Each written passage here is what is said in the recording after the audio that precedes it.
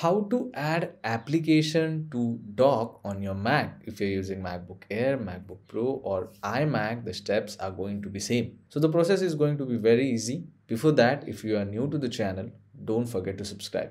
Let's start the video. Now let's say if you are using some of the applications on daily basis, but to open that application every time you have to go in Launchpad and then select that particular application to open it. So it's a very big process, right? So if you're using an application on daily basis, you can easily add that application on your dock so that it will be easily accessible.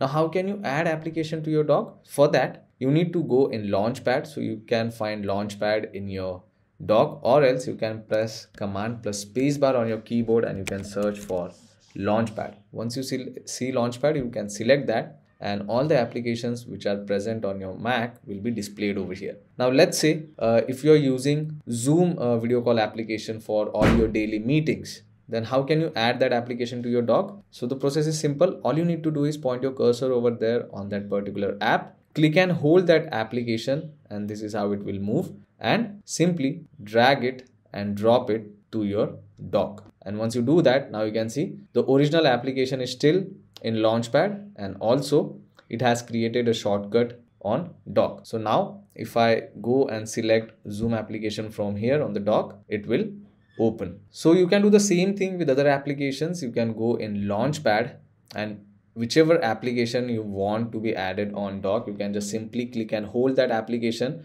and you can drag it over here on the dock and you can leave it. So this is how simple it is to add any particular application to your dock on your Mac. So yeah, that's pretty much it for today's video, guys. If you find this video informative, then don't forget to subscribe to my channel. I will see you all in the next one. Thank you.